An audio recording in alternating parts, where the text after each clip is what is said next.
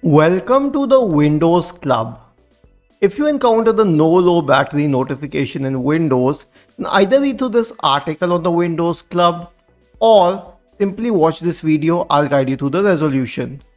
First of all, press the Windows key and the R button to open the run window. Type the command powercfg.cpl and hit enter to open the power options window.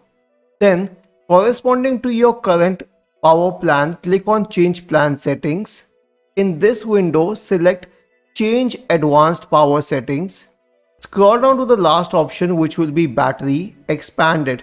Now, make sure that the critical battery notification is on for both on battery and plugged in, and so is critical battery action set at hibernate. Low battery level should be whatever you want to select. I keep it at 10%. But if you're not getting the notification, then please verify that the battery is already less than 10%. Critical battery notification is at 5%. Low battery notifications are on. So basically these two parameters should definitely be on: low battery notification and critical battery notification. After this, you can consider running the Power Troubleshooter. So right click on the start button and select settings. In the settings window, go to the system tab and scroll down to troubleshoot. Then click on other troubleshooters. In this list, scroll down to the power troubleshooter and click on run to run the power troubleshooter. This should solve the problem.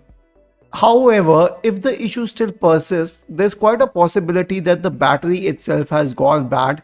I mean the physical hardware battery, and in that case you might have to get it replaced. Isn't this easy and interesting?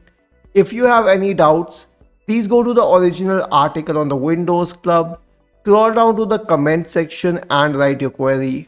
We will surely answer to it. Do not forget to subscribe to the channel. Thank you for watching this video and have a nice day.